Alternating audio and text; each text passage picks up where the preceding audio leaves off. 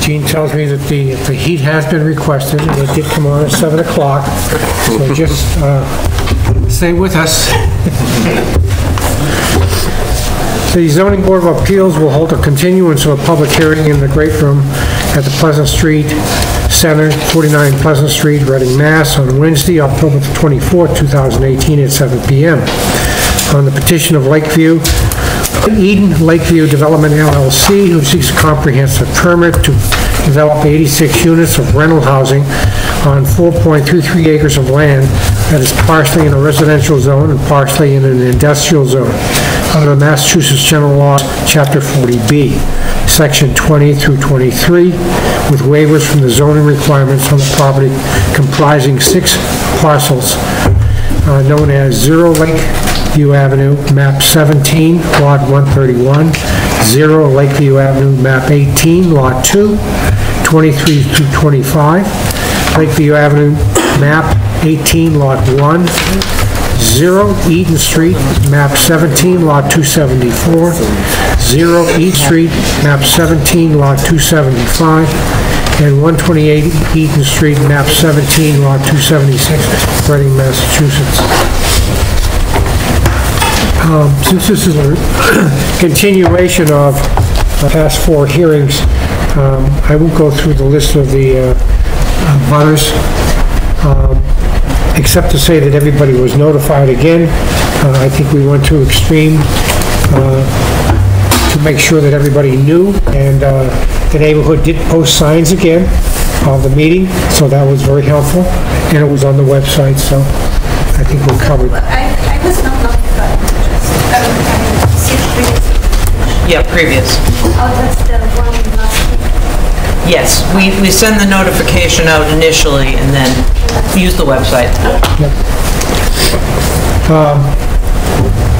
The agenda for this evening really is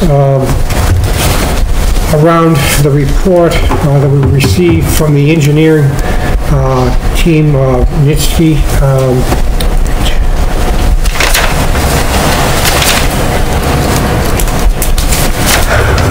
Towards in a second. Engineering of 2 Center Plaza Suite 430, Boston, Mass. Before we get started, however, in case there are people here or people listening out in the audience, I would ask Andrew if he would recap what we did back on the last meeting, which was September the 5th. Andrew? So on September 5th, we again did a recap of the July 18th meeting, which real quick is when the development team presented their new plans that they again are presenting today and we're reviewing. We then moved on to dedicate the meeting primarily to traffic, where both the applicant's traffic engineer, Kim Harzavadian, and Green International's Wing Wong did a peer review, both co-op on a presentation to the public on the traffic and any related issues, trying to finalize that, where we then got a lot of good feedback from the public on traffic and their issues, and we've kind of decided how to move forward with a more intensive study of the area going forward with the town. So that is in the works and hopefully coming soon. But then from there, we just finalized and agreed on the scope of work for the engineering peer review, which you will hear about tonight. And the applicants will have a chance to respond to that as well. And we will confirm a new meeting date from here on out, as scheduling is getting a little tight, so. Since that meeting, we also had a few things done. We held a DRT between staff and the applicants, which we have DRT notes posted online on the town website that you can review, and we will perhaps briefly go over them again tonight, any new information from there. And again, we have the new engineering peer review, which was also posted on the town website, so. Okay, thank you, Andrew. Gene, did you have anything?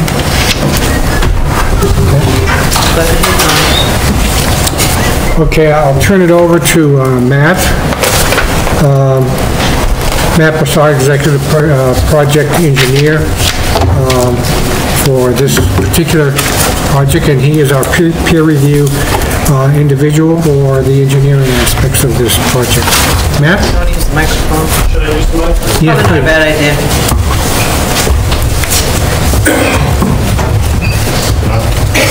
The button that says mute turns it on. You can take it out of that stand if you need to. Yeah, I'll read it.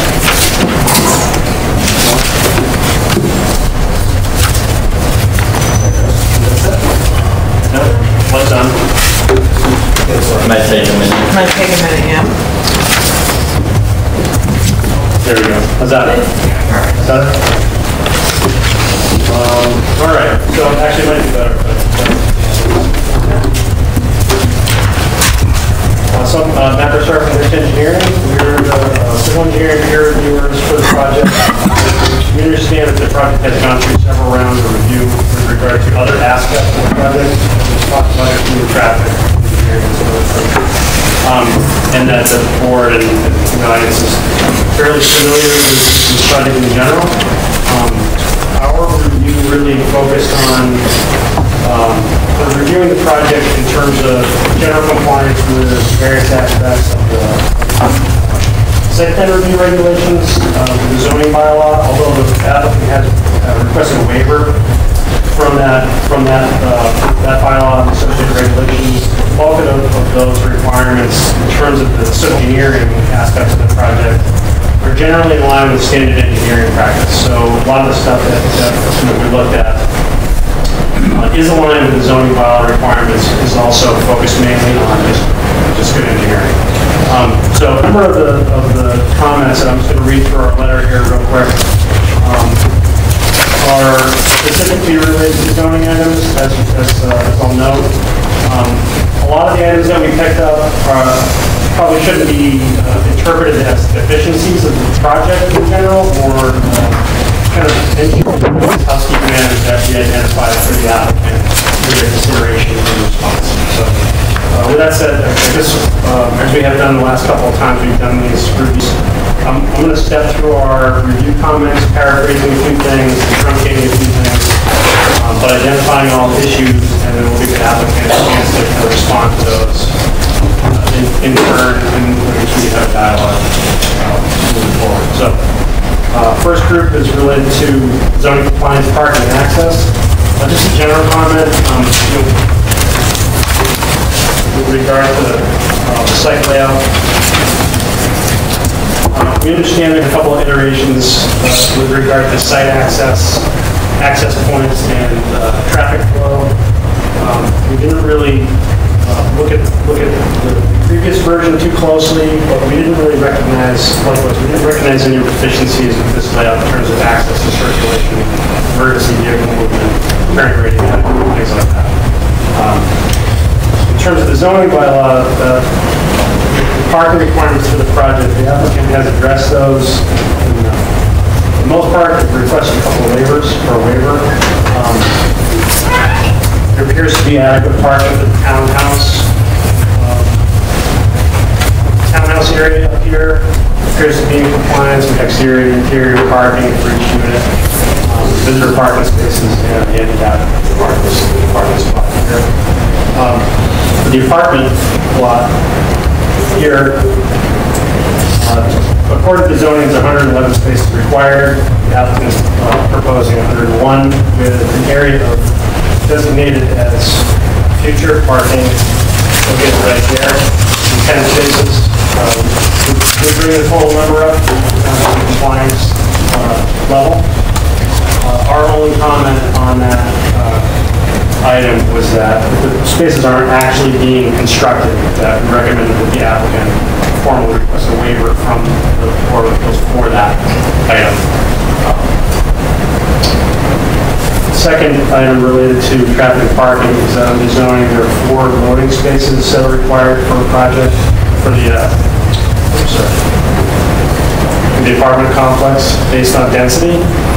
The project is not proposing any loading or unloading spaces. They have requested a waiver for that item. We're recommending that they provide some information to the board with regard to the functionality of the site, how residents will unload and unload, move in, move out, related to the intent of that zoning requirement. So, floor space is 0, and it's thought to be appropriate for them to describe how those operations will work on site. So here's an example of a relatively minor item we just called attention to. There appear to be a requisite number of handicap parking spaces that are shown, recommending that in addition to the striping, that appropriate regulatory signage be included in the project. Again, something that presumably when these go to construction documents, they will be included, but it's technically a regulatory deficiency that we want to follow. So, in terms of the overall site engineering, our comments are broken into a couple different sections on that. First section of the comment letter is related to the site grading design. By and large, the grading looks appropriate for the project. Our thrust of our comments on that topic are really just sort of recommendations for some additional information in relation to site grading. Additional spot grades, some clarification on slopes, recommendation for potentially increasing the contour interval. Plans currently have a 2-foot contour interval, and this is just in our opinion, a site this size and with this kind of topography might be more informative for the plans to use a 1-foot contour interval. Again, not any kind of regulatory requirement, it's really just kind of a practice standard.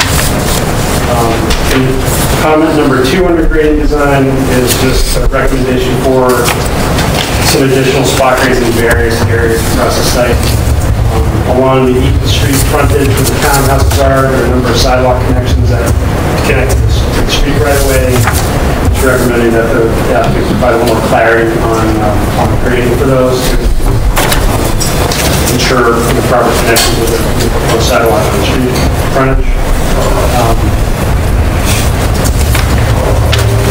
And just some clarity on a couple areas in the townhouse plot where we thought there may be the possibility for some flat slopes that could be clarified by some additional spot grading.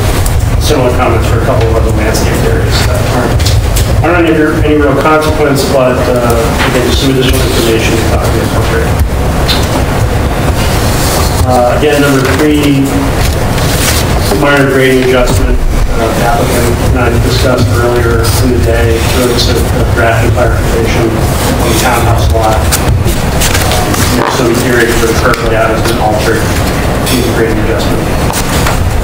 One area we've noted that the area where the future parking is located on the grading plan indicates that that site is being graded for a curved parking lot.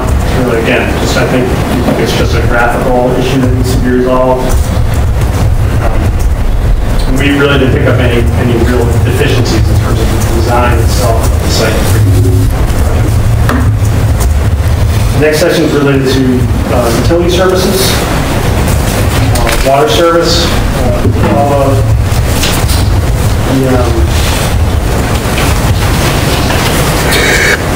6-inch water service for each building on block A. Sorry, I have to read my notes here. There's a single water service connection for each one of these buildings that includes one connection each for both fire and domestic water service. We just recommended that the application verify that the Department of Public Works will allow that condition versus separate water systems for domestic water.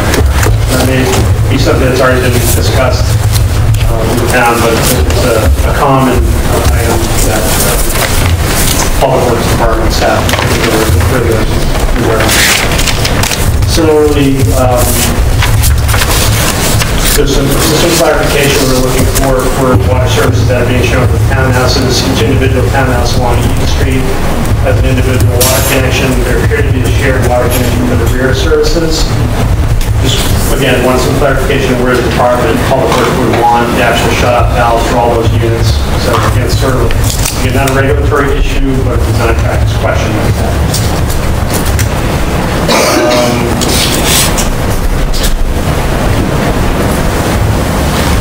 One question regarding hydrant coverage. There's a hydrant indicated in the water service at this intersection. We recommended that the applicant comment on whether or not the fire department has opined on whether or not that's sufficient coverage for the development. It appears to us to be the only hydrant for the development. And again, this would be contingent on the Reading Fire Department's preferences and requirements, whether or not they would need additional hydrants in the rear of this project or in the rear of this site. Sanitary sewer service. Sewer service for the townhouses in the rear of the townhouse lot are served by a gravity sewer connection to a sewer pump station located here, which is intended to charge up to the new gravity sewer main in Lakeview Avenue. Just requested or suggested that the application may include some additional information on the pump station. There didn't appear to be any emergency storage or emergency power associated with the pump station, which would be something we would normally expect to see for a project like this. So we're just recommended the applicant comment on that. Let's see. Pump station design.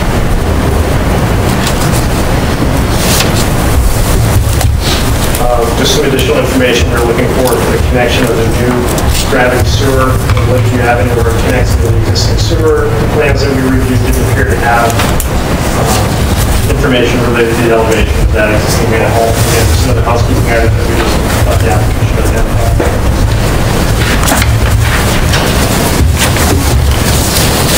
We noted that the drawing details include a standard trap detail. We could identify where that was shown or required of the project that might be a carryover from the previous version of the project design. If there is one included, we're just curious as to where it would be used. It's normally something that would be used for an enclosed parking or equipment storage area. If we didn't see that on the project layout, there's some clarity on that. Again, relatively minor housekeeping sort of.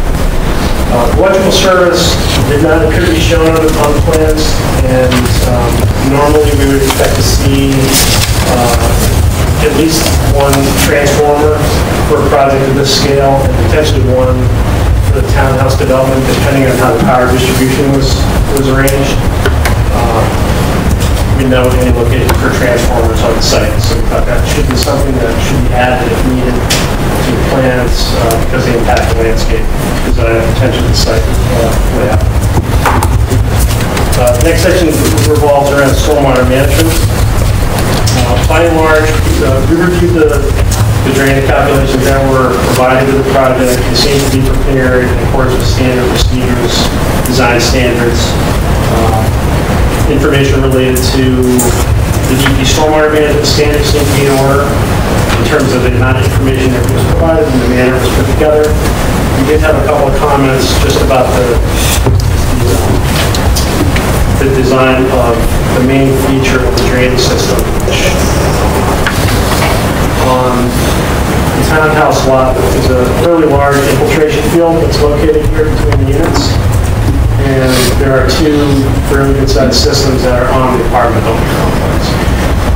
Without getting into the weeds of the details, just one thing we noted was that it appears that when these systems are in function during a rainstorm event, there may be some, what's referred to as a tailwater or backwater condition in the piping networks that are connected to these empty fields. It's related to the elevation of the inlet piping that's coming into the system versus the overflow structure that controls the elevation of the field. So we just are recommending that the applicant review that condition and possibly see if there was a way to ameliorate that. If people on the board are interested in details on that, we can discuss that after we go back and forth. I'm not sure how much technical detail you're interested in hearing about that. Again, another sort of housekeeping informational related detail. The drawings in the report didn't seem to include graphic depiction of the subcatchment areas that are associated with the design of the drainage system, which is something we normally would want to review and comment on. From our spot checking and review of the actual calculation package, it looked to us like areas that are included in the calculations are appropriate. But in order for us to definitively verify that, we would ask that we see a diagram of exactly how much project area the engineer for the applicant is determining is going to each one of these systems, the infiltration systems and the associated piping.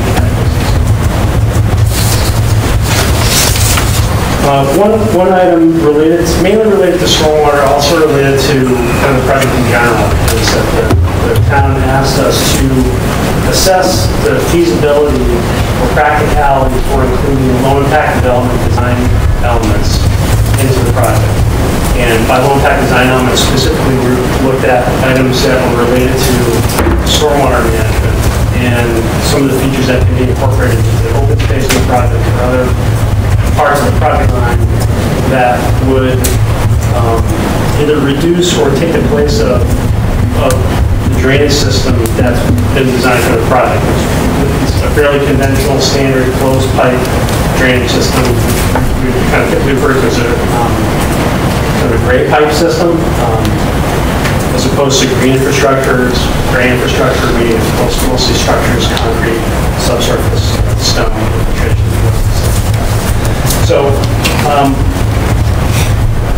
the basic elements of a site, again, without getting into kind of weedy about this, that we look at, whether a site is appropriate for using infrastructure site design elements such as rain gardens, bioretention areas, permeable pavements, and other items that are kind of take the place of conventional drainage infrastructure. There are a couple different parts of the site that you look at right off the bat. One is groundwater additions and the other is soil additions. So on this site in particular, based on the soils information that the applicant provided, there isn't a deep depth to groundwater, but it's also not shallow. It's, I think, rated between, of course, I think it's between 4 to 6 feet across most of the site. Which basically the benefit of that is it gives you the ability to design infiltration systems. There's surface retention and infiltration systems that have a really good depth to groundwater, which allows filter media to be designed under those systems and also to maintain an offset from the groundwater bill.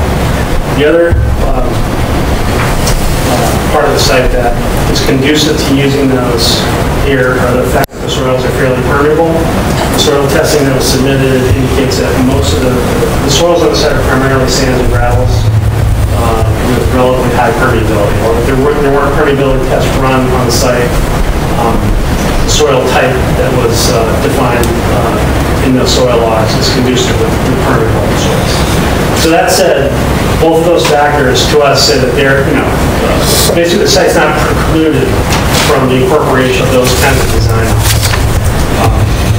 What we did not do, what we weren't really tasked with, and really was our role here, would be to suggest actual locations, sizes, and types of facilities that could be incorporated here, or where they would go, how big it would be. But we did suggest that there may be some opportunities in the sites in a few areas. For example, there's some open space areas located between these townhouse units. There's an open space area here. There are some isolated open areas in front of the apartment buildings, which could be sites that could be available for small, sustainable DMP such as rain gardens. Fire retention areas might be possible if there were more area and larger tributary. There are larger tributary areas available to flow into them. They're kind of bigger, more complicated systems. Rain gardens are a little simpler, kind of smaller scale versions of those.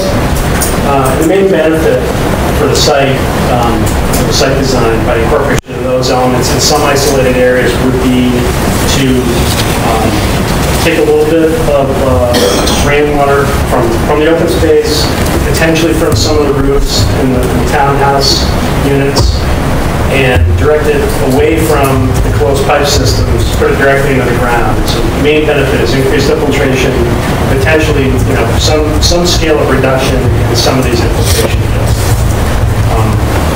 Again, they're really, based on the site design that's here, there really aren't any opportunities for large-scale versions of those, which would be available on different types of sites. This is a little bit more of a compact site.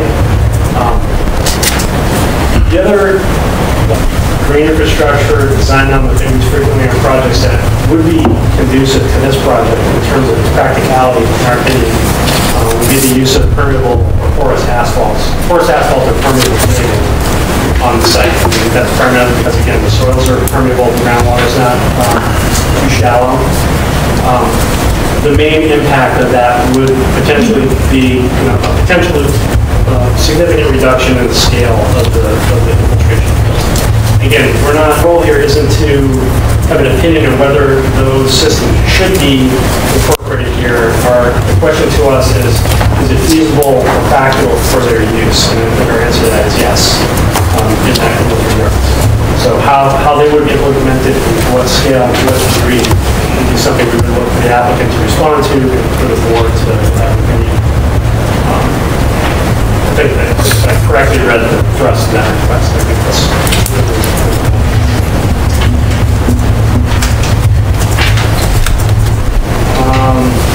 okay, so the remaining item on our actual letter is with regard to work that's being done with floodplain. We're asked to look at implications of the project in terms of the local floodplain ordinance, protection regulations. In terms of the local ordinance, the project seems to be in compliance with the locally required setbacks. So a couple of setbacks that are required, a site disturbance setback and a structure setback from the wetland line that surrounds most of the project. The project appears to respect those offsets. The other impact that the project has that's acknowledged on the plans is some grading thing? Yeah. There are a few areas where the floodplain that surrounds this part of the project is impacted by some site grading activity. So under the Wetland Protection Act, the applicant and developer is required to provide compensatory storage for areas that are impacted by filling portions of the floodplain. So the plan indicates areas of impact here and here. It designates an area of potential compensatory storage volume. The materials that were submitted didn't include calculations that are associated with those volumes in terms of the impacts or the compensatory requirements. So suggesting that the applicant should provide those for review for us to determine whether or not the project is in compliance with that protection act. And there were a couple of other items that the town has asked us to take a look at that were related to items that normally would be in a civil engineering peer review letter, and we just call attention to some landscaping tree comments and some lighting comments that were included with the previous documentation of the board's issue. And I'll just read those real quick. On page 4 of the memo that was issued on October 3rd. The applicant will increase buffer through Eaton Street to the Eaton Street butter and may add some plantings to the budding property if butter is minimal. Green space the increase between the project and Lakeview Apartments. That will be used for snow storage and planting the trees if desired. Irrigation will be provided for grass areas and plantings.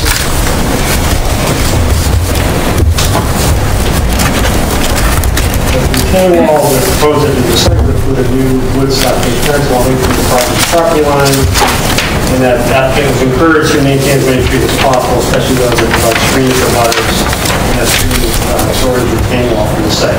So again, we didn't specifically review the documents in terms of compliance with those items, but we are asking on behalf of the board that the applicant provide a commentary response to how they address those.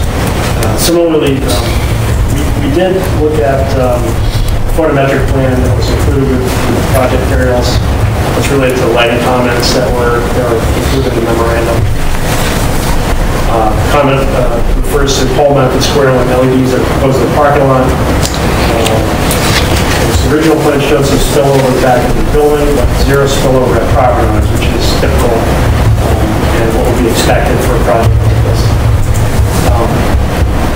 There was some additional discussion with regard to whether or not the lights would be adjustable after installation to fine-tune their effect, their perceived effect on the abutting properties.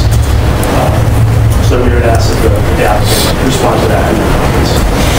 So that is basically the extent of our comments So again, at the discretion of the board, if you have any questions for me before the applicant responds to those, I'd be happy to answer those. If you just want to go right to the Q&A, that's up to the board.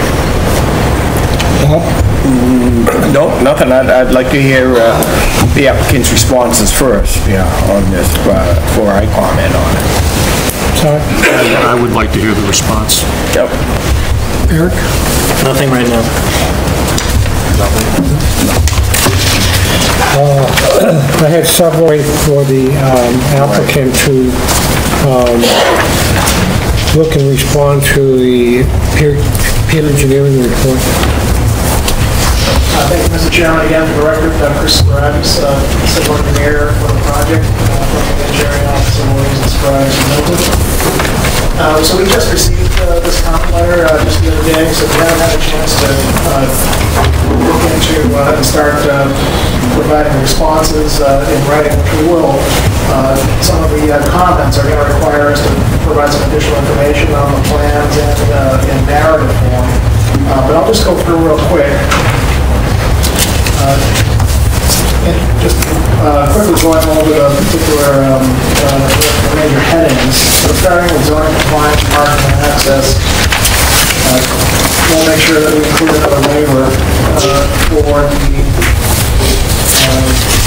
the 10 potential future parking spaces. That's not going to be a problem. And we've expressed to staff members, most recently at the BRT meeting and our last CPA hearing regarding off-street loading and unloading spaces. Some of the discussion that we had, you may remember, the overflow for the potential future parking spaces here to 10, that was going to be our sort of dedicated location for off-street parking for loading. So if those parking spaces, we anticipated those parking spaces were going to be constructed, that was going to be a convenient spot for, let's say, a loading truck to pull in here. But the neighbors, together with staff, we heard the comment regarding creating some additional greenscape, and so that's been eliminated. And so instead, what we said we would provide is a loading plan, loading operation plan, how the applicant will be managing the specialty apartment site, if you will, how that management process is going to happen with loading and unloading. And we'll provide a detailed plan in writing that will respond to that. Adding the handicap signage to comply with the Architectural Access Board requirements, that's not a problem. We'll certainly add that in. Obviously, we show proposed striping for handicap accessible parking spaces. So that's the zoning compliance section.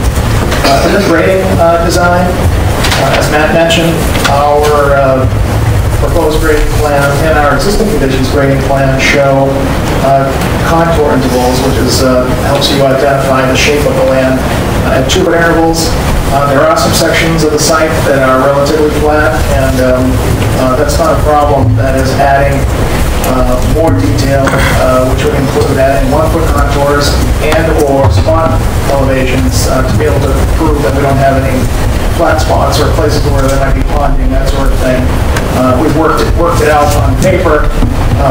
We normally don't show that level of detail because it tends to clutter up the plan, but we can certainly add enough information to be able to answer the questions that were asked. That's the grading section. And then specifically, I keep calling it the overflow parking, but the future parking area here, we had graded that out assuming it was going to be paved, and of course it won't be paved, so we can easily revise that grading so that it doesn't show grading associated with curbing. So we can definitely update that. Under utility services, so the most important part there under water service is fire safety.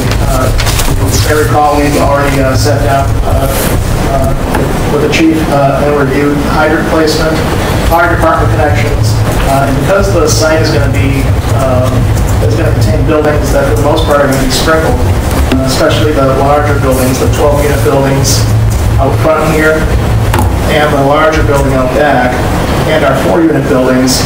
The chief felt that existing hydrant at the end of the intersection of Lakeview and Eaton would be enough because the rest of the buildings are going to have fire department connections, and he's asked us to place them in specific locations. So, for example, on the 12-unit buildings, we're going to have, the chief requested that we have our fire department connections on the outside of buildings so that a fire truck could easily pull down the driveway here and have a fire department connection access here.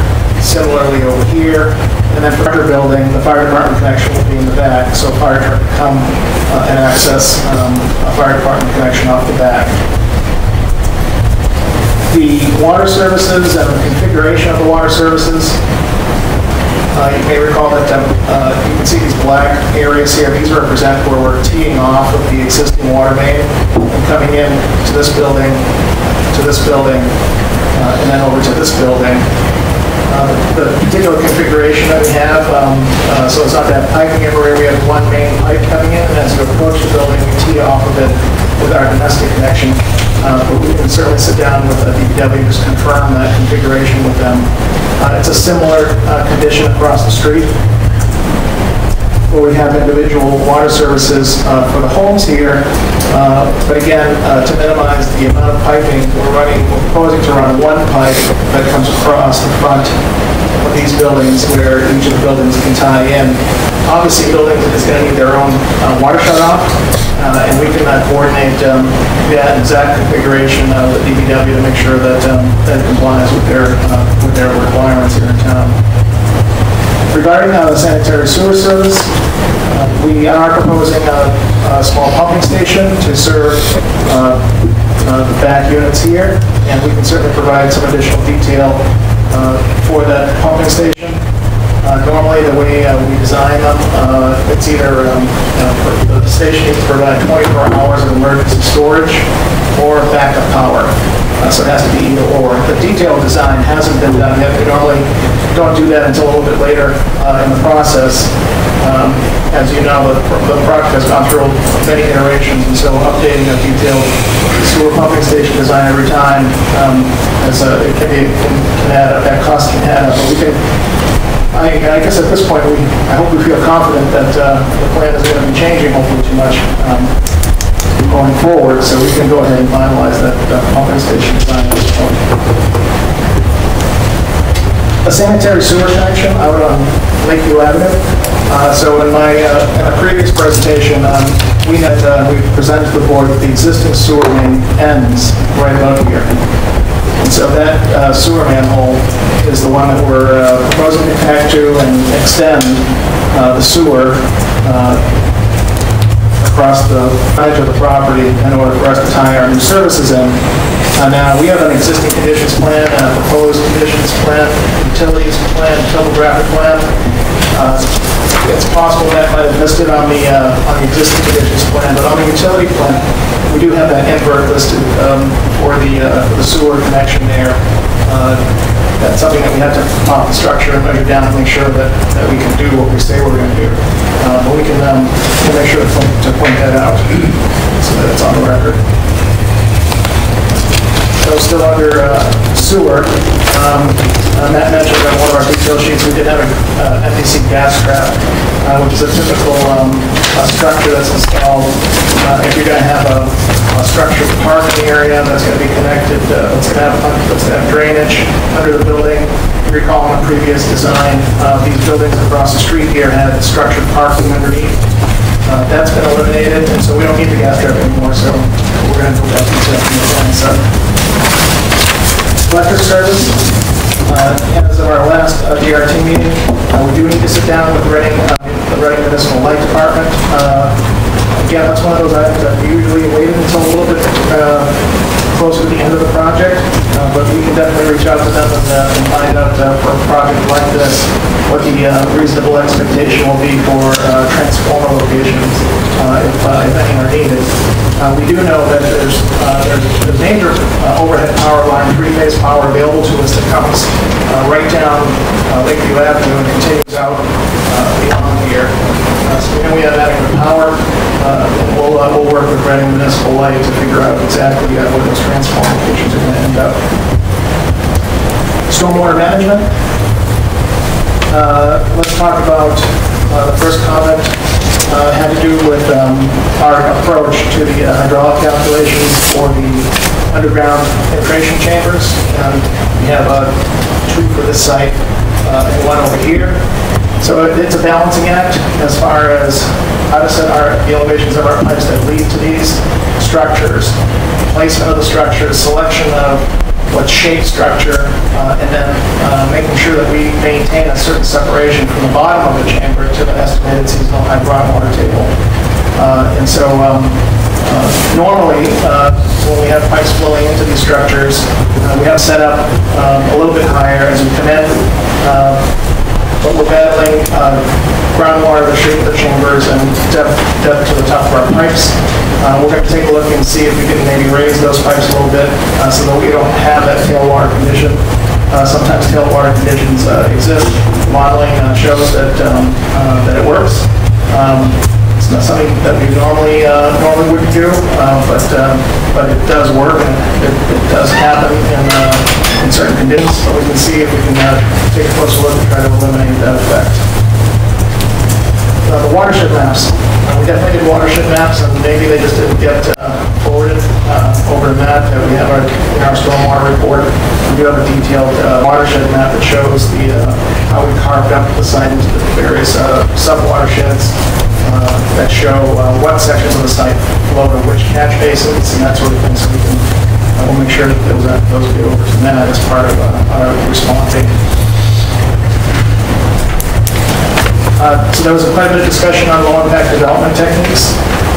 And during one of our previous presentations, we're not, our office is shy to recommend them to our clients. In some cases, they can be more expensive options. Sometimes they can fit a site better. In some cases, they can save the client money. And we have used them on recent projects, including a small subdivision that we're working on in Middleton. We also designed porous pavement projects for some clients in particular situations. We took a more conventional approach to the stormwater management design in this case. The design complies with stormwater management regulations and stormwater management standards.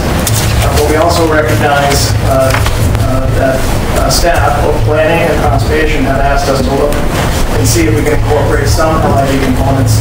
And so we have been talking about it since the last DRT meeting with our team. And now with Matt's letter, we'll try to identify an area somewhere on site, maybe in one of the landscape areas in the courtyard area where we can incorporate something along the lines of what Matt described possibly as a small rain garden. Finally, we do have an area on the plan where we proposed some filling of the floodplain that's directly adjacent to the site. And so the floodplain is something that's a wetland resource area. And in our filing to the Conservation Commission, we have to prove to the conservation engineering calculations that we're providing at least an equal compensation area in the same area where the water would rise. Obviously, in this case, it rises from the adjacent wetland waters. And we have calculated those numbers, but we didn't submit them to the Zoning Board of Appeals because that's going to be part of our filing with the Conservation Commission. Those calculations have been performed, and we're more than happy to share them with Matt so that he can review them. I think that kind of covers it. Again, I haven't got a chance to delve into all of the details, but I haven't seen anything in the review that we won't be able to have answers for from Matt's subsequent response to us. So that concludes my comments, Mr. Chair. And of course, I'm here to answer questions. Okay, thank you. We'll start again, Bob. Sure, I'll try to go through with the same order here, and on this, I was glad to hear that now you're regarding a loading and operations plan there in that area in front where you were proposing future parking if needed. in that. And I think, you know, this is something that we've discussed all along, that we need a loading area for these units here. And obviously, it's great for those two front units. I would suspect you're going to have some type of walkway or something that you would be able to get to the larger building there. You know, you have the two 12 units in front, and loading is right beside them, if that's where it's going to go. And then you have the larger building in the back, which in fact may entail more activity than the front two buildings in regards to moving and loading, etc. So I would be interested to see that plan as soon as you can work something out on that. And I know it was mentioned by Mitch that you know, a signage plan would be helpful.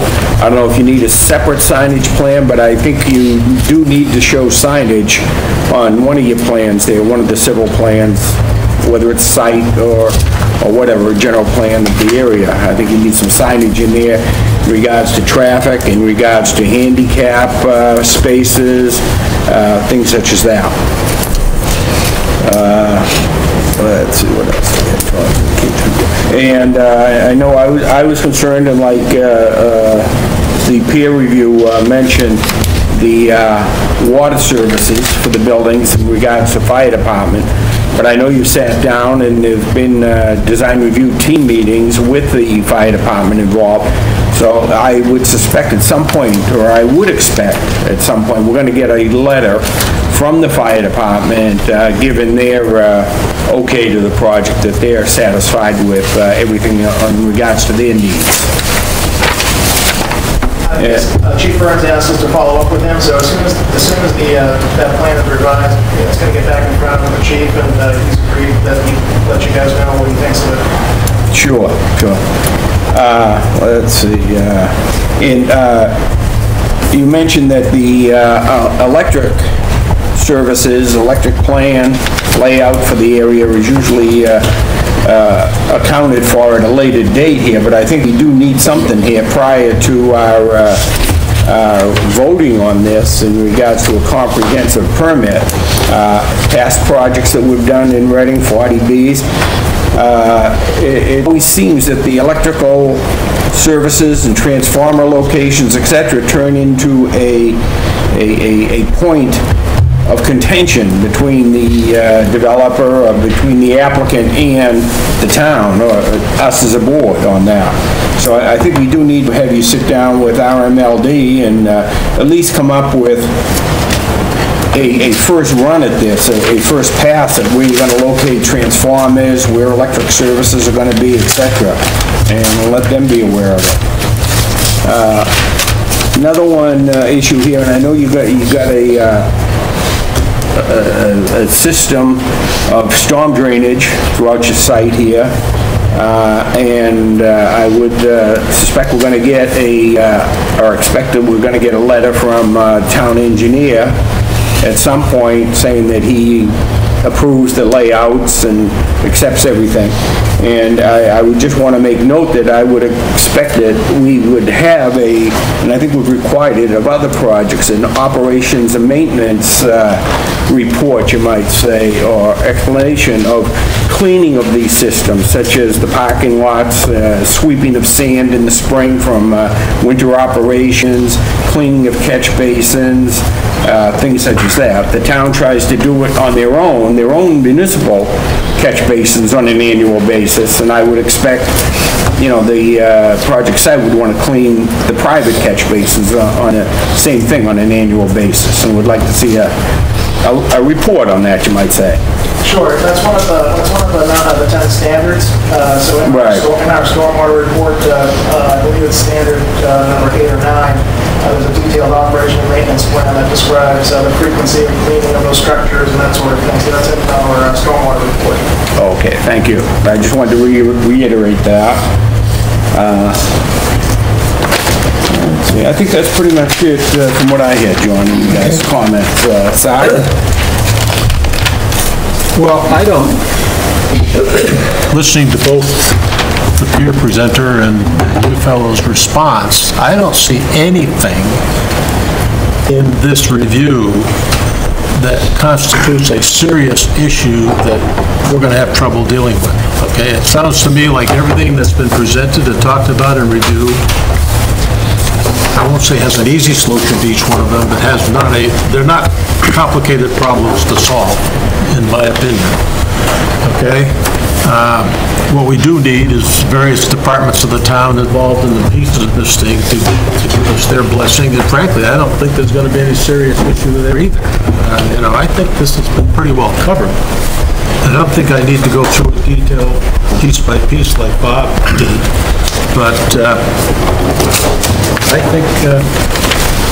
think this is easily solvable. Eric? Well, the only comment that I had is, just picking up on what Bob had mentioned, is... Sorry, Eric. Oh, sorry. Speak at the microphone so everyone can hear. Of course, thank you. So the only issue that I wanted to just maybe see addressed for the next meeting, just to pick up where a point that Bob had made, was the operating manual for the, you know, the trash removal, snow removal, the loading plan, if you're going to do that in lieu of the loading zone. I saw some town comments about incorporating, you know, a Lyft, Uber, taxi, pickup.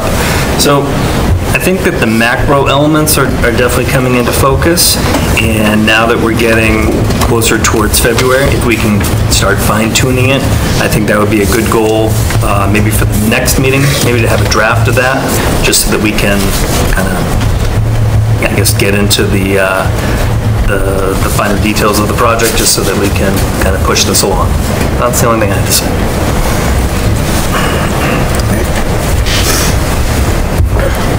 I just had a few comments and questions. I'm looking forward to the loading plan. I'm optimistic that in lieu of actually having a loading space, if there's a good plan that can show how people can move in and out and not interfere with flow, I'd like to see that. I'm hoping to see that at the next meeting. You mentioned the pumping station. You were concerned that the design might change again, and your concern was about the type of emergency system, being one 24-hour storage or backup. What are the next steps on that? That's my question. What do you need to know, and who decides whether it goes to storage versus a 24-hour system?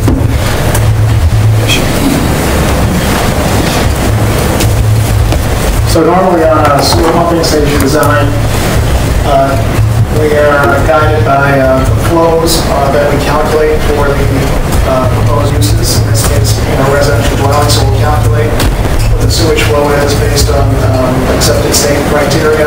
That will tell us how big of a daily flow we have.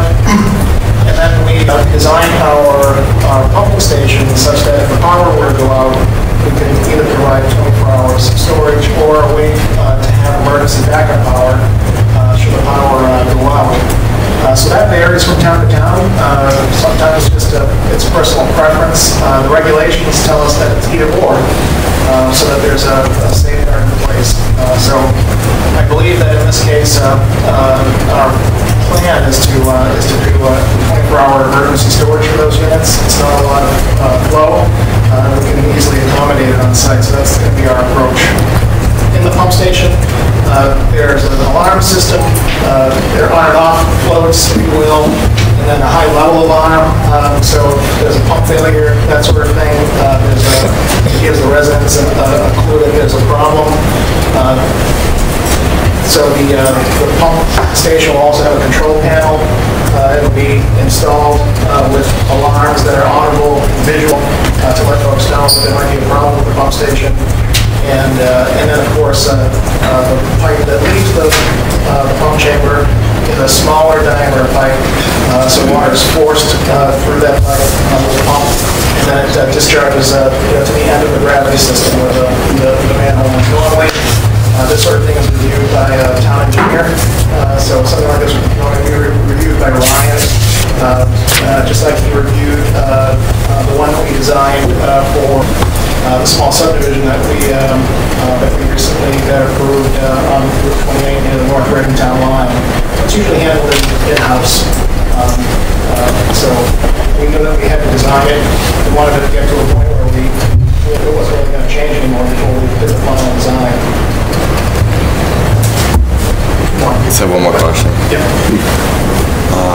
I also would like to see, given the staff recommendation and the Concom recommendation, to see some low-impact design. And my question for that was, given the concern about, I believe what you call tail watering, would a rain garden actually reduce some of that effect? That's my last question. So the underground infiltration chambers that we've designed on the project primarily collect the runoff from, they're designed to do a few things, but they're mostly connected to the catch and the sediment separators, and it collects the runoff from all of our hardscape. It's hard. It's going to be hard to insert. It's going to be hard to insert a rain garden feature at a point where it's after the water hits the pavement. And so the only opportunity for using, let's say, a rain garden type feature is going to be further uphill or in a landscaped area, either over in this area or in the townhouse projects. There was an area here or here. On this side, we might have an opportunity to direct a roof drain to it, but these areas are relatively small, and just based on my personal experience, I don't see them having a huge effect on the size of these guys, because what's driving the size of these guys primarily is all the impervious surfaces, which includes the roof area and the pavement on both sides. But we're going to look at it, and we're going to try to incorporate something. And I don't think the rain gardens are going to have an effect on that tailwater condition.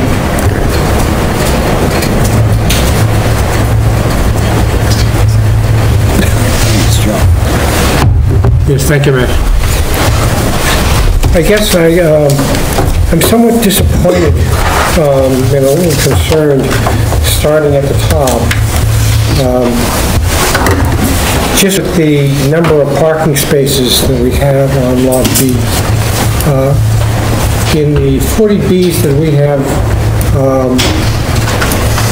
passed before, there's always been, and how contentious it was before in some of the other 40Bs that we've done, there's always been there's always been 1.5 parking spaces per unit, especially on rental units. And here we only have 101, plus the green area, which we take the other 10 and put the other 10 there. My concern is that when we first started out with this project, we were going to have the 86 units, the total of the 86 units, and if you subtract the 12 on the Lot B, that was going to be an area which would accommodate a convention area for the applicants, the residents of the apartment complex, which then went down to a green space. And from the green space now, the only way we're going to get the 1.5 parking spaces per unit on that Lot A is to take the green space away. So to me, that's a major concern. I think the town has always forced the bylaw on all the 40Bs we went with. We did not accept waivers in the past. So I don't know where this leaves us. I'll just leave it there. The other concern I have is for the loading zone. We don't have any loading zone for the condominiums. Not that we couldn't easily make one because of its location and the size of the lot. But I am very concerned about where the loading zone would be, where the bylaw indicates we should have 4, and the applicant is only asking for 0. That means a complete waiver of the loading zone. In talking to some other individuals on staff, if a loading zone, as it was down in the previous 40B, were used at the entrance to one of the driveways, there could be problems if there is a loading truck or a furniture truck or a moving truck unloading. people moving in and out on the 74 units there, to enter and exit emergency vehicles. So I think, again, in the past, we have always wanted a minimum of one loading zone, especially for the apartment area. I'm disappointed that we don't have anything there for that, and it concerns me to no end, but I'll leave that for us. In terms of the grading design, I leave that up more to the conservation and the engineering department, because they have a much better idea and feeling for that. Utility service, I am concerned a little bit about that, only because there appears to be one 6-inch pipe for both domestic and fire suppression. And I think I read someplace that there was a valve involved in that to be able to shut off the domestic. However, the fire suppression would never be shut off. So my question is, how are we going to address that? The water service, I leave it up to our own engineering department, our staff engineers, to decide if the 6-inch pipe is sufficient for both sites. I have no idea. Sanitary services, I'm just reading you the list that I have. The sanitary services, I think, again, it really is up to the engineering department and the recommendations that were brought forth by our peer engineer as to if that is satisfactory or not. Stormwater management, very much likewise. I do have a problem like the other board members on the electrical. We seem to have a problem in the last last two 40Bs plus this one, in locating where that electrical service is going to be. It's been moved so many times, and it's slowed down to a crawl in one of them, just locating it with the Reading Municipal Light Department. Certainly, when this gets started, I wouldn't like to see that happen. And also, the board requires a final set of plans for us to stamp and move forward on this conceptual design, quote unquote, 40B. So we need to be getting closer to that. And I hate to say this, but we're running out of daylight. If we want to continue meeting and get this done before the 24th of February of 2019, we have the possibility of only one more meeting in 2018 because of the holidays, town meeting, and everything, budget and everything else that's coming up. So again, I'm concerned that we're not looking at the clock, we're not looking at the calendar, and if we're going to complete this on time, we need to do something to get some of these plans that are still conceptual down on paper.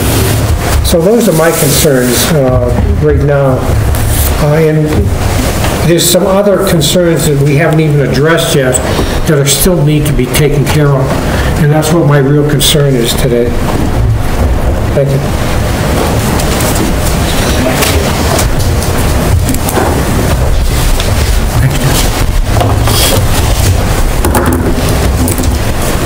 Thank you. Thank you, Mr. Chairman. Ted Regnante, attorney for the applicant. I'd like to respond from a global point of view in moving forward, how we should address these concerns. First of all, I'd like to thank Matt for his very helpful and constructive comments.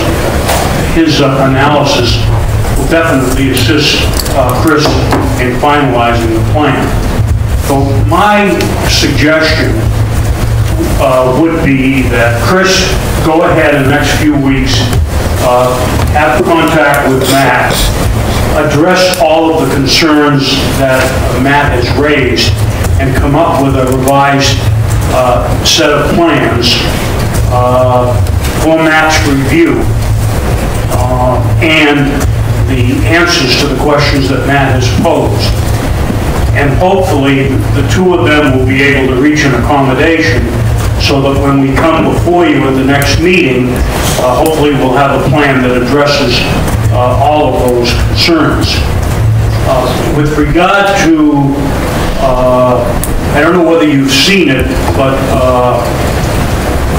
a very definitive list was prepared by Andrew as a result of the DRT meeting, in which all of the local boards, commissions, and offices having jurisdiction had comments on the plans.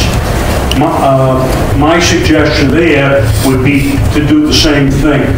That is for Chris and for our architect and whoever else is necessary to respond to each and every one of those, to have those changes incorporated into Chris's revised plans, get them to Andrew so that they can then be distributed to the various boards and commissions that have the comments, and we would have that before the next meeting, which hopefully would take place in, perhaps in early December. So if we could do that, then I think we have a plan for the board's consideration, where the board can either happy or not happy, or make whatever suggestions for additional changes, but at least you'll have something definitive in which the peer review issues will be addressed and the issues raised locally by your various boards and commissions.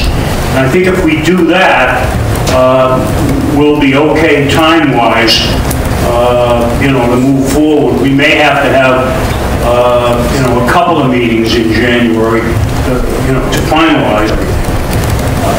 That's my suggestion. The other thing is, in terms of the actual construction detail, and I'm sure Chris can speak to this issue, but what we do, or what I've done in many of the 40Bs that I've worked on, is that we require, before you can pull a building permit, that final construction plans be submitted to the board, and then the board would seek input from the various people having jurisdiction in the town, and those issues would be addressed in the final plans prior to any building permit application being made. That's what I suggest there. It would appear to me, in listening tonight, that the two major issues are addressing the concerns about home impact design and what we can do about that. The second one having to do, our concern, Mr. Chairman, about the parking, and the third, of course, the loading. I think what I'm getting at, those are the three major substantive items that we need to zero in on. And the tension there is that when we met with Oriana and her group, they had requested some green space, and that's why we had kind of land banked that area to have it for green space, paying respect to their concerns. Now, maybe in going back to the board engineering-wise, we can come up with something that addresses both, that leaves some green space in there and perhaps addresses the traffic and loading zone. I'll leave that up to Chris if we can do that, because we'd like to pay respect to Oriana's and her group's comments on that. And then the other thing would be the parking, and see what we can do about reaching that goal of 1.5. And frankly, Mr. Chairman, I agree with you. That's the goal that we have in most 40B, and I would say 90% of the 40Bs throughout the Commonwealth. So I can understand that. I mean, I think the parking, which is 2 spaces per unit for the ownership units, is fine. Address that, but I see your concern. So that's my suggestion to how we would go about addressing these issues. I don't know whether she wants to add something. Go ahead. Yeah, if I could just add a couple of comments. Thank you all. That was very helpful to walk through the comments from the board, from the consultants, from the applicant. I just want to emphasize a couple of key points going forward. Ted, your point of having a final review of the final plans with staff, we will also be requiring what we call a code review before a building permit is issued. And we work very closely with a team of experts in building, in fire suppression, fire codes, in engineering and building, very specific experts in these fields, and an energy reviewer. So the energy code, and the handicap code. So these are all very expert people in these particular fields that we have review the plans. We've done it on every 40B and every 40R. And so that gives the town an extra protection that, for example, one of the comments in the DRT had to do with should we be requiring 2 elevators. And the handicap code will speak to that, most definitely. The building code review will speak to that. So even if we get to the end and it shakes out one way or the other on 1 elevator or 2 elevators, we'll have another chance to have experts look at these plans and tell us what the code requires. So we've got it 100% right. And the codes are so elaborate now in all these areas that we want to make very sure that these plans meet all of those requirements long before a building permit is issued. So that's the part that I spend a lot of time getting involved in prior to when a building permit is issued. And I just want everyone to understand that there's that extra measure of review. Not to diminish what's going on here by any means. This is critical, and I think the questions are so important to get at this early stage. The second comment I wanted to make was about the calendar. I know we're all getting a little nervous about time because we get closer to this February 24th date. As you can tell, since we've had to have the meeting here at the Pleasant Street Center, the town is enormously overscheduled for space, and staff is enormously overscheduled for meetings in November, December, January, and February. So my suggestion is that if we can come up with some dates and make it as simple as possible for everybody, for the public that may want to attend, to get a meeting room is no easy task. Having meetings back and forth in different locations is confusing to the public. Did anyone go to the library by mistake tonight? I hope we didn't have that happen. Okay, good. We did put notices up the library in case anybody was concerned that it would be confusing, and the librarians were aware, but having it back and forth is not ideal. We do the best we can. But those are the comments I wanted to share tonight, and I'll turn it back to her, how we're going to go forward here. Thank you, Jean. Did you have anything else to say, Ted, or did Chris want to? Okay. Well, at this point on the agenda, we don't open it up to public comment. I would ask again if you would take the mic, introduce yourself and your address, and then keep the comments short so we can get around to everybody. And I'll go to Boreana first, and she's... I'll be the mic first. Hi, this is Boreana Milano, 94 Eaton Street. So first I want to acknowledge what Ted said. So the team has been great working with us and making this project better for the neighborhood.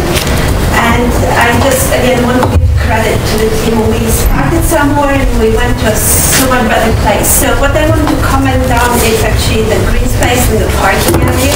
And when they, if you count the 10 bank spaces, they are at the 1.5 ratio. So they, so we discussed that for a while. We thought that if they build the 10 spaces, if you look at their plan, there's so much asphalt, big buildings, lots of impermeable area, and especially like if you look at it from the neighbor, it just like big urban space, which we felt it was not appropriate for having it just next to the protected wetlands.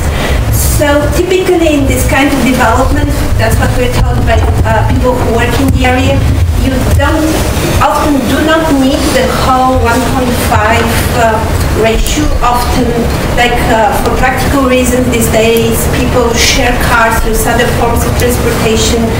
So we agree that maybe they can kind of bank it and see if there is need. If need arises, they can use it. So like formally, they have the opportunity to meet the requirement and they bank the spaces. So I would really request the board to take into account that having large impermeable areas will not produce the best development for the neighborhood. We kind of feel strongly about it, and we feel that a pocket park in front would greatly enhance the development. It would make it work better for the neighborhood. I understand their bylaws and their requirements, but after all, this is 40B and lots of bylaws. So I do hope you consider that it's coming from us, it's not coming from them. It is our request to make this a little bit more green than it was originally proposed with the huge parking spaces. Like, the reason there is so much parking is because we requested that the height is lowered of the buildings, because they had to do gradings to do underground parking, and we were ending up with buildings which were 5 stories high, which were actually probably taller than the retaining wall for the Home Depot. So they were really considerate and lowered the heights, so it won't be really imposing on the street, on the neighborhood, and we appreciate that. But as a result, they need more surface parking. And then you have this contention like green space versus asphalt. And we felt that we reached some compromise, that they would bank it and use it judiciously. So I really asked the board if you could consider to also show some flexibility and allow them to preserve some of the green space instead of making this like a big area of asphalt. So that's one comment. So the second thing I wanted to say, you've seen our presentation and we feel very strongly about low impact development, and we would like to see it as far as it makes sense, and we're happy this came up again. And we would like to see a more modern green approach, even though we're convinced that the cluster, like the more classic, like gray approach would work, and we're sure Chris has done a great job in his calculation. But we would welcome something which is more environmentally friendly, again, because it abuts the wetlands. And we'd like to see, even if it's small area, so if this kind of makes it a more forward-looking development, that would be great. And last, I have a question. It's not my question, but a person from my neighborhood email group has a question for the peer review. So he starts by saying that your firm has a very good reputation. So I want to reassure the neighbors that we're in good hands. So that's his first comment. So the next comment is he would like if you could comment on any risk of infiltrating stormwater through the fill material which underlies the site. So he's talking about environmental risk, like ecological risk, if you could kind of speak to it. Thank you. So the question is, he's asking about any risks, if you can comment on risk for infiltrating stormwater through the fields. Okay, the question is there a risk of infiltrating stormwater through the system? No, through the field, through material. Oh, through the fill. The fill from the What is that? Like it's industrial field. You're talking about the site up above with Jordan's Furniture? No. On the site. On the site. Oh, okay. It's because there is, I believe, asphalt and so on. Okay. There was some fill material that was indicated in the test pit data that was provided for the project. I believe, and Chris could probably comment on this one in detail, the infiltration systems that you see on here, below that material, pilers, or they probably discharge the natural parent soil. However, that said, I don't believe there was any indication on this side of any kind of hazardous material in the fill overburden on the natural material. Is that correct? That is correct. That's my understanding. The applicant has commissioned a 21E site assessment, and it has indicated that there are any issues related to hazardous waste and contamination on the site. Just to add to that, so if there's a situation on a site like this, and which is frequent in old, previously urbanized areas that may have had some industrial activity, etc., you do frequently find that there are pockets of material or areas of material that don't necessarily qualify as hazardous waste, but still are material that would not be recommended to percolate water through into the groundwater.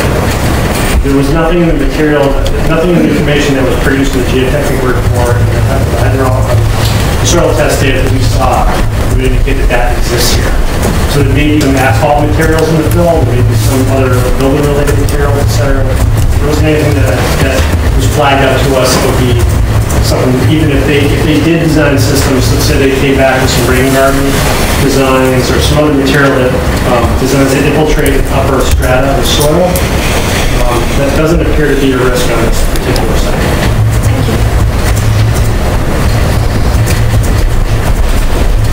Thank you, Brian. I think the town has quite a bit of salmon paint that we could use for the exterior of the building that you're talking about.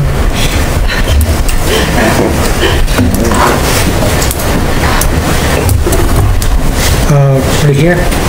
Thank you very much. My name is Kevin Signetti, 13 Smith Avenue. I probably have more questions than the night allows, so I'll try to keep it short. Kevin, you only have 10 minutes. Just three minutes. Just 3 minutes, I'm looking at it. The first question is, there was a, and again, I could be wrong, my hearing may be bad, but Chris, as well as Mr. Redfern, alluded to the fact that on Block A, that there were two 12-unit townhouses to be built there. If that's true, that means 24 units. So I'd like a point of clarification on that one first. Chris? Sure. I'll keep it simple. I'll sit right next to you. There you go. That'd be good.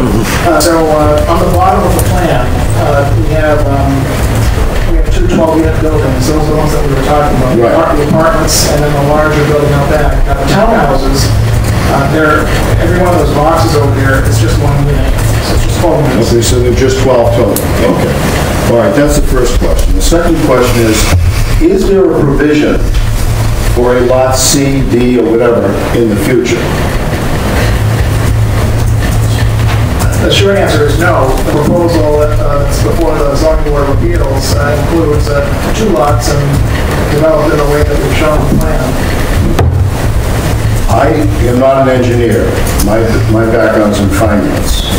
Based on the fact that it appears as if there is a proposal to build, I believe, 84 units, I guess, 86 units. And the amount of time that you folks have spent, and effort that you've spent in putting this together, it doesn't appear as if the building will make very much money, if anything. So my question is there a provision in the future not to add lot C, D, E, or whatever, but to build either up or out on the existing lots, A or B?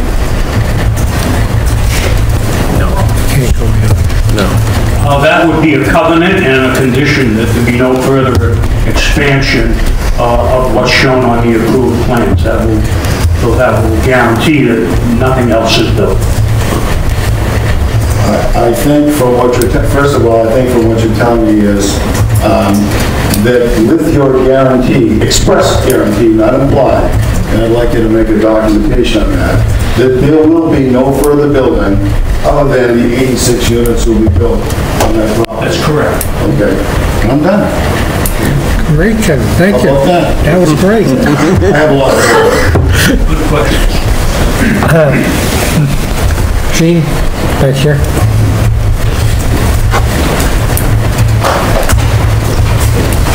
Thank you, Mr. Chairman. Tony DeRosa, 130 John Street. I have a question about the sewer connection. On a normal subdivision, the applicant will build their own private way, which if they build it correctly, the town will undertake. Here you have a unique situation where you have multiple lots, each with their own individual access to the right way. They will eventually be merged into two simple lots, which will change how much access each lot has. Currently, the plan is to connect to a sewer that does not exist within the feeding soil of the applicant. Now, that sewer was not installed by the town. The town has no easements to it. And as the town has pointed out, any repairs is the financial responsibility of the residences which abut the existing sewer line. So I'd like to know how the town plans on protecting the current residences from the additional flow and the adjacent risks that that would have. It almost seems as though the town and the applicant are either assuming it's a public way or that the applicant actually owns the right of way. Thank you. Chris?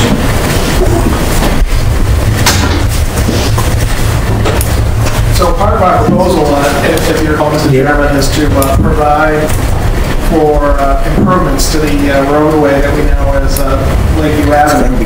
And the understanding is that if those improvements are made, the town has at least committed to the applicant to the best of their ability right now. Something like that obviously has to go to town meeting. That such an improvement would allow us to have the town accept Lakeview Avenue as a public way. And so that's the premise that we're moving forward. And built to the conditions and standards that the town has for public ways. Correct. That's correct. We've already had discussions with DPW, and the plans are going to contain a detailed cross-section that are going to show to what standard the expectation is for that construction. Thank you, Chris. Mr. Chairman, follow-up. Go ahead. According to the recent DRT meeting notes, the taking of the public way will happen after the buildings are built. Until that time, the applicant doesn't have a right to attach to the sewer. So how does the town and the applicant assume to get around this? There's something called the occupancy permit. And you can't get the occupancy permit until you've met all the standards in the conditions that were provided in the comprehensive permit, the 40B. So before any of this is completed, the town's not going to wait until everything's done and hold up the developer for giving an occupancy permit with the roadway to be brought up to standards. My guess is, and Gene or somebody could address that, but the attitude is that you work together to get this done so that you can give the occupancy permit so that you can start filling the properties that you have there. And you're not going to do that, because if I were buying one of those condos down there, that's the first question I would ask. Where's my guarantee? You're not going to sell any of those condos with nothing there in front of you. So, Gene, do you want to?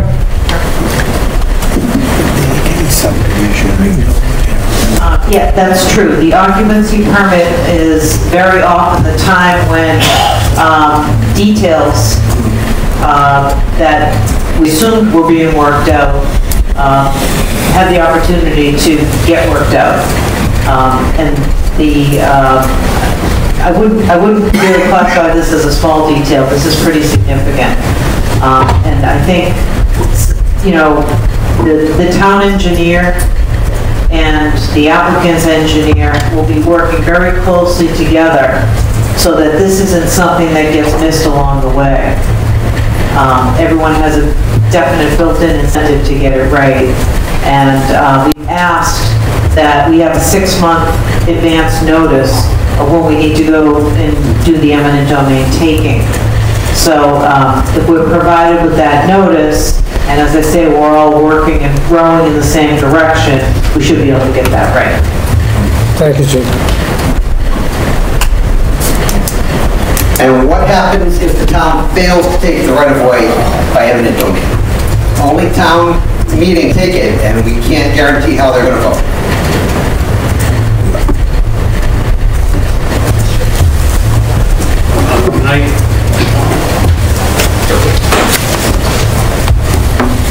If the town meeting decreed to accept it as a public way, it would remain as a private way constructed in accordance with town standards, so that the zoning board and the neighbors would be satisfied with that. It's to the detriment, because then he would have the continuing responsibility of maintenance of the road if it wasn't accepted as a public way. But nevertheless, it would have been and will have been constructed in accordance with town standards. And what about the connection to the sewer that the applicant would not have access to?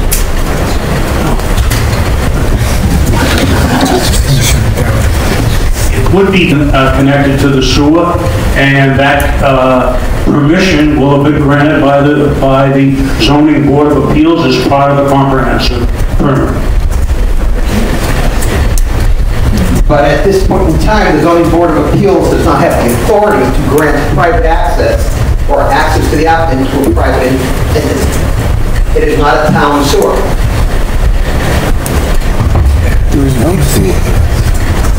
I don't know what you mean by that. The zoning board of appeals has the authority, and town council can speak to this issue as part of its comprehensive permit to grant any and all permits that are necessary for the construction of a road, including a connection permit.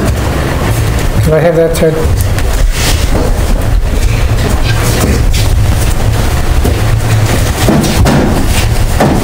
Thank you.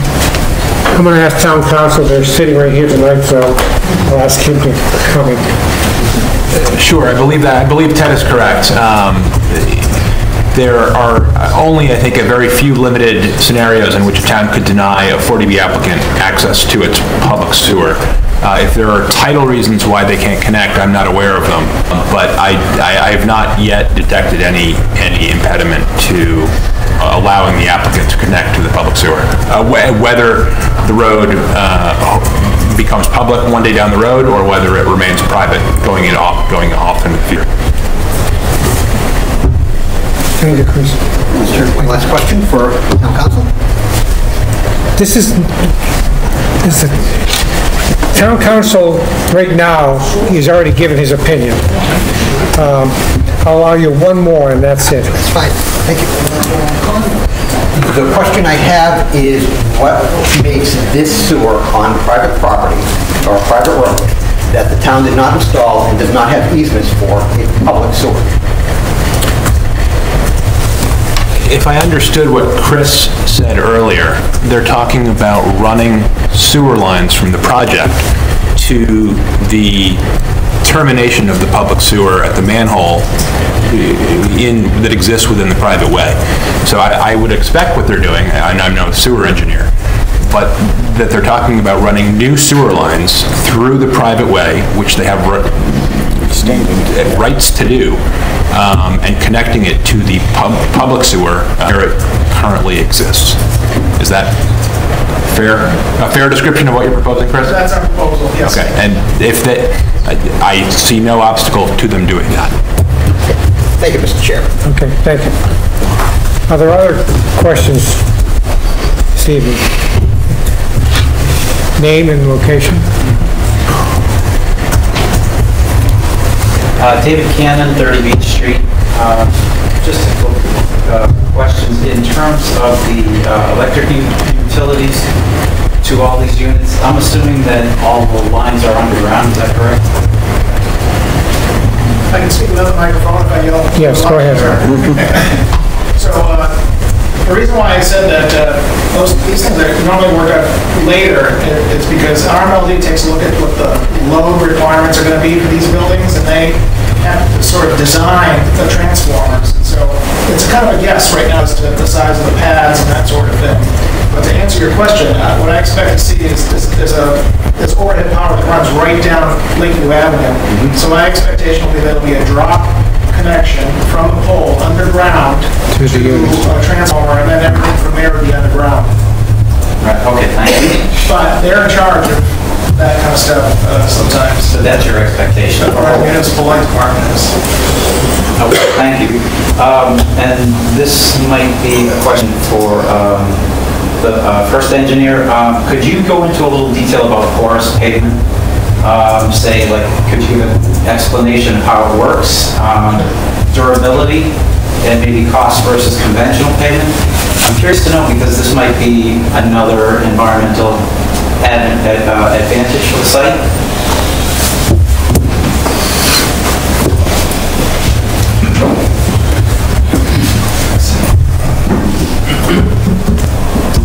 Yes, I can give you a little bit of detail about how it works. So the main difference between porous asphalt and standard asphalt that you see on roads and new driveways is that it's constructed with an aggregate mix, or stone mix, that is lacking some of the finer particulates, and some of the sand mix is a little bit less than regular asphalt. So when it sets up and it's compacted, there are very small, almost imperceptible voids that run through the pavement surface, which allow water to run through it, right?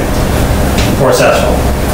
The other component of it is a filtration and storage layer beneath the porous surface. So if you can imagine regular roadway, you have pavement that's over a compacted gravel base, which is somewhat permeable, but doesn't allow a lot of water to run through quickly. In porous asphalt, immediately underneath the porous layer is a layer of small crushed stone layer. It's called a choker layer. That structurally supports the asphalt, but also lets water run through it very quickly.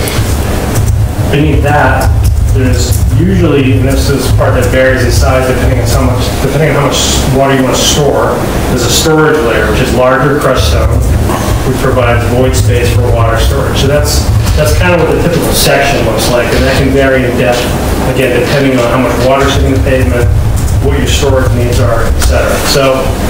So structurally, in terms of the actual pavement section, pavement's about the same thickness. The stone layer, compared to a standard gravel base, is usually 2, sometimes 3 times the depth. So that can create a cost disparity between standard pavement installation and porous asphalt installation. However, one of the benefits of porous installation is the stone storage layer.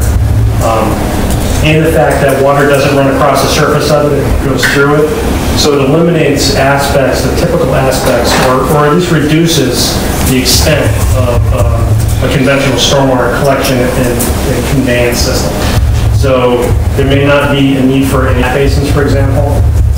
Typically, on a project like this, you might include one in one of these parking lots as a safety measure, but generally speaking, no water will get to it. One thing that would kind of, and I want to preface what I'm about to say by saying not necessarily talking about this particular project, because I don't know the particulars of how that installation would affect these systems that are shown here. But in general, it can reduce or eliminate the need for structured stormwater storage under parking areas. So, hypothetically, it could substantially reduce the need for what's been included here for storage. But again, I'm saying that with the caveat that I can't comment quantitatively on those particulars. That's the idea. So in terms of cost difference, there tends to be some kind of balance between those two costs. So the reduction in cost of the conventional drainage system and the regular pavement versus the added cost for the additional stone and sub-base construction for porous asphalt. Those are, how those balance out is usually the deciding factor whether it's appropriate for a site or not. The other factor that I commented on earlier that would preclude its use is if they had real high groundwater and lava circle. It doesn't exist here, which is why we noted in our comment letter that it could be feasible for this project. Does that answer your question? Or? Yes. I'll go on if everybody wants to. Just a follow-up, would the applicant be interested in exploring this as a possibility? So the short answer is, we'll take a look at it because it was recommended, but we always consider, LID components when we're first doing our conceptual design and layout to see, can we incorporate something? Sometimes we can, sometimes we can't. Sometimes it's driven by the client in some cases, which it wasn't the case on this project. It was more about the fact that our site is relatively compact, and so we approached it the way we did. It works and it complies with the regulations, and so that's what we've done.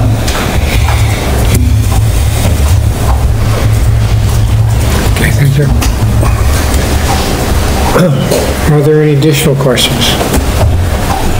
Not seeing any. I'll close the public access to the meeting for this evening. And I'd like to see what we have for dates so that we can move forward on this. I think we have just one date right now. I believe it's the 5th of December. Is that correct, Andrew? Yes. So in my opinion, I'd like to leave that open for the regular applications that we receive due to the schedule that they're already on. But I'll leave that up to you guys to decide. We have a full slate of hearing on the 7th of December coming up now. November. I'm sorry, November. The rest of the month is pretty much closed off because of town meeting and other. The town meeting is held on Thursdays in November, so we could look at a Wednesday date, the 14th and 28th, at the days before town meeting. I don't know if we're open to that or not, but if everyone's available, we could potentially do those dates as well. We think town meeting is only going to be one night this year, and that's November 15th. So, fingers crossed, that's what we're planning for. Which would mean if we were to start it off on the 14th, leaving the 5th open for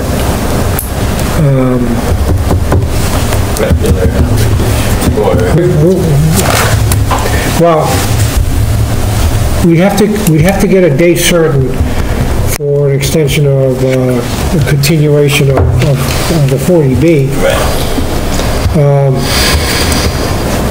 We can't.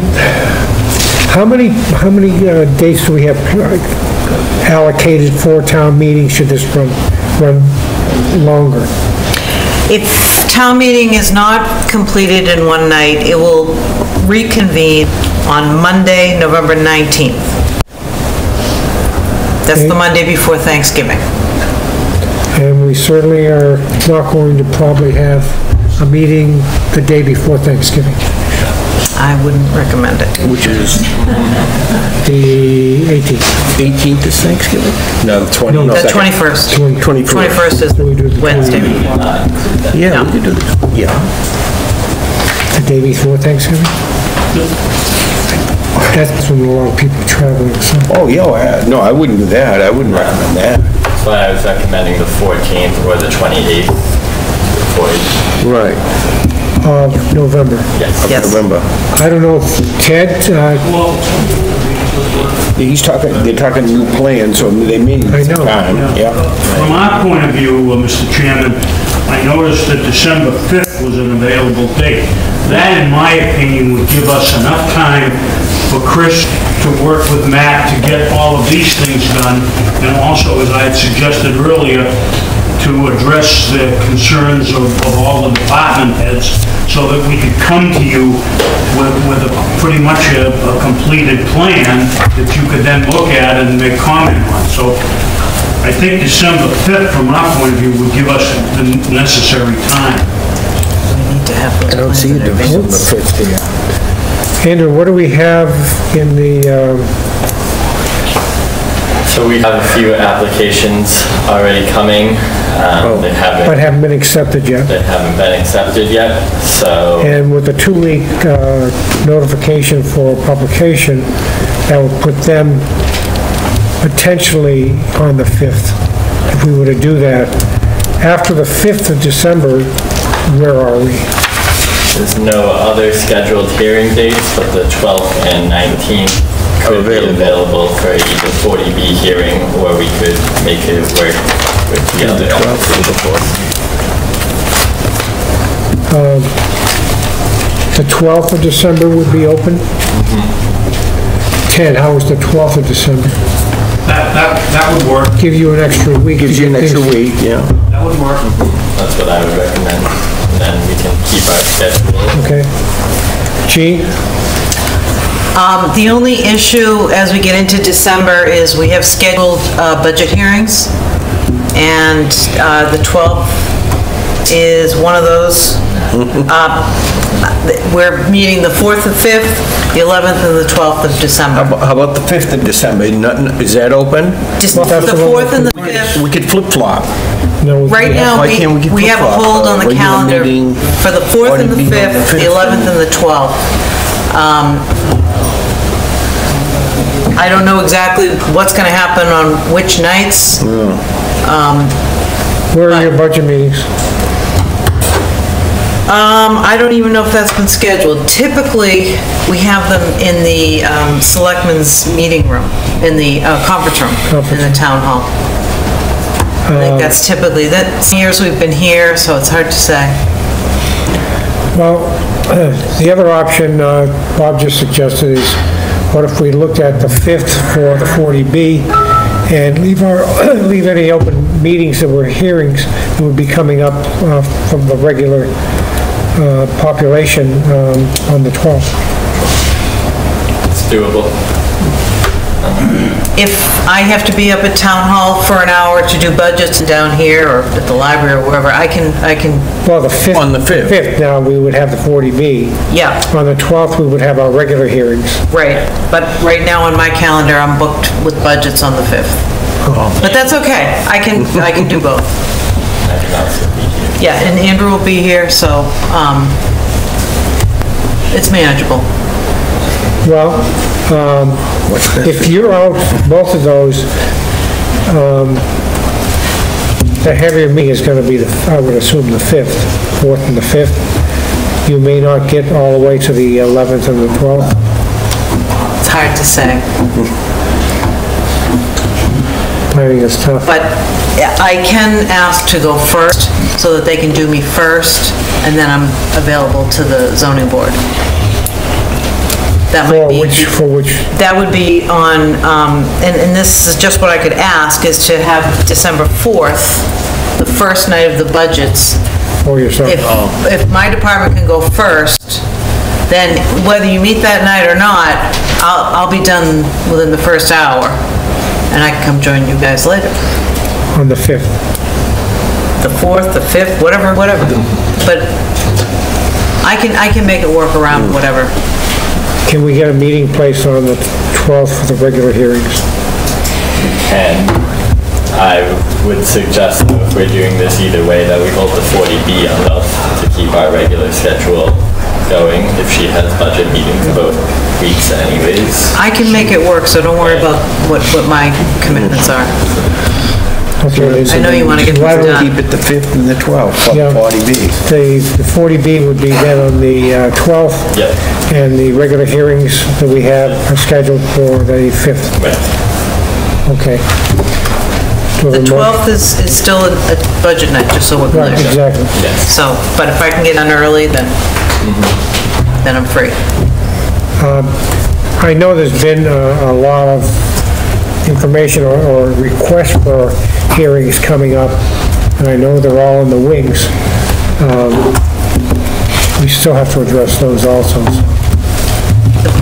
If I could just say, getting the plans early enough so that everyone has had time to review them Is is critical. Critical. We understand that. Okay. We also said that in the peer review that should there changes be made, we may have to go to a peer review individual for some of these also.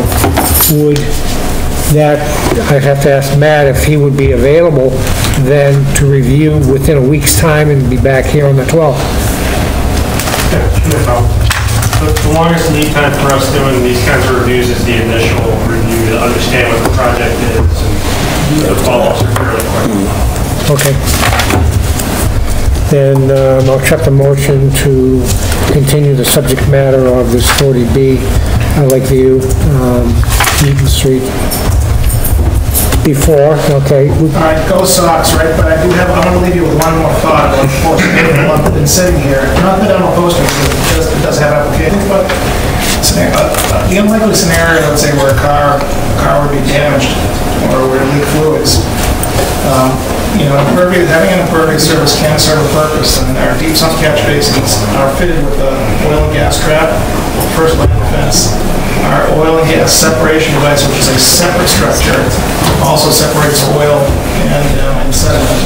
Before going to the final filtration device, those things are unlikely, but you can envision what would happen. You don't really have a good opportunity to prevent something from entering the ground almost immediately in a spill situation. I don't know. It's an apartment project.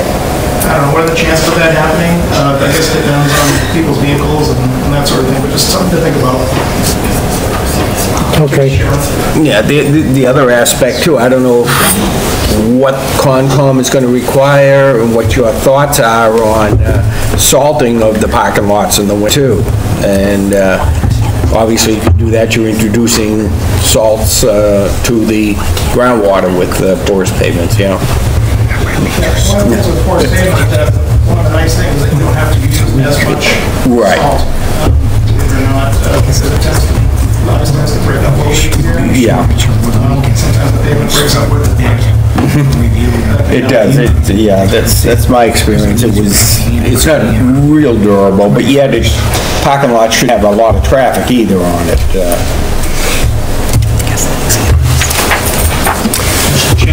I say one other thing.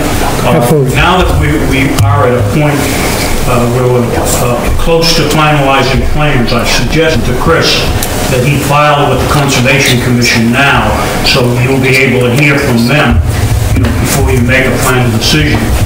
And I know we can't dictate to the Conservation Commission, but one of the things I'm going to suggest is perhaps if communication can be made, perhaps by Andrew, to the commission that to have Matt as the reviewer for the Conservation Commission, because I hate to see another engineer introduced to it, so now we have possibly two engineers on stormwater. So I know we can't tell the Conservation Commission what to do, but if that polite suggestion could be made that we could use Matt, it would coordinate the whole project. Right. I think that's why we originally had him going to Concom, but you guys asked us to take that out of the scope of work. So Thank you. That's doable. Okay. Well, that's not getting to the question. So I'll accept the motion to move the subject matter of this hearing to the 12th. December 12th. Oh, can I just ask one clarification? I just want to make sure I understand. This concludes the peer review portion for the board, correct? We're essentially done with peer review. I mean, Matt's going to continue, but as far as anything else related to peer review, there's nothing else on the to-do list, correct? I don't think so. Okay. Unless somebody else has. No. Okay. Thank you. So I'll still accept the motion. So moved that the meeting continue to December 12th. Okay. Location to be announced. Do I have a second? Second.